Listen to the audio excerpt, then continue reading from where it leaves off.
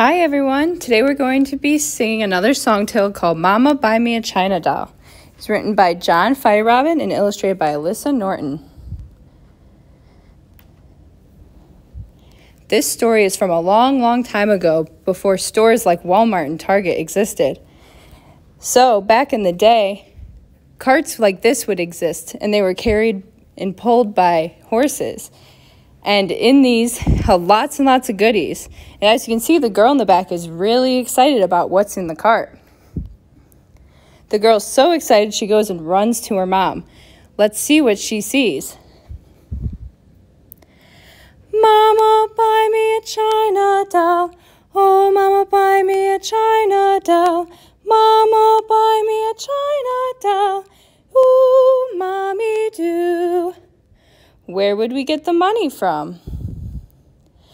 We could sell Daddy's feather bed, sell Daddy's feather bed, sell Daddy's feather bed, do, Mommy, do.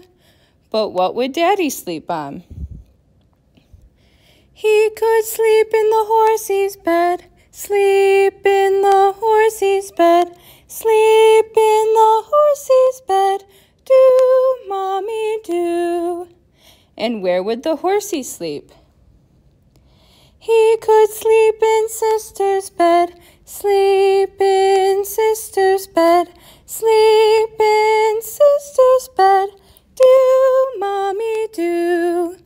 And where would Sister sleep? She could sleep in the baby's bed, sleep in the baby's bed, sleep in the baby's bed, do, Mommy, do. And where would baby sleep? She could sleep in the kitten's bed, sleep in the kitten's bed, sleep in the kitten's bed, do, Mommy, do. And where would the kittens go? They could go to the chicken coop, go to the chicken coop, go to the chicken coop, do, Mommy, do. And where would the chickens roost? They could roost on Grandma's rocking chair, roost on Grandma's rocking chair, roost on Grandma's rocking chair, do, Mommy, do. And where would Grandma sit?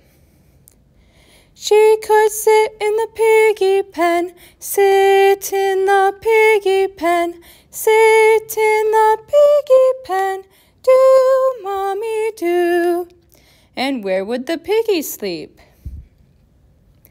They could sleep in my own bed, sleep in my own bed, sleep in my own bed, do, Mommy, do.